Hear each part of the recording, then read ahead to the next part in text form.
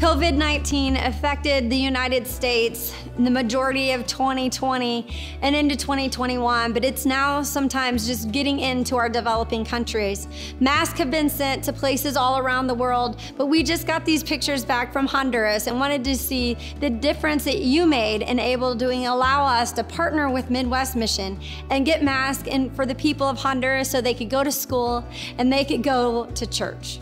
So thank you for your partnership and helping Midwest Mission send God's love around the world and around the corner.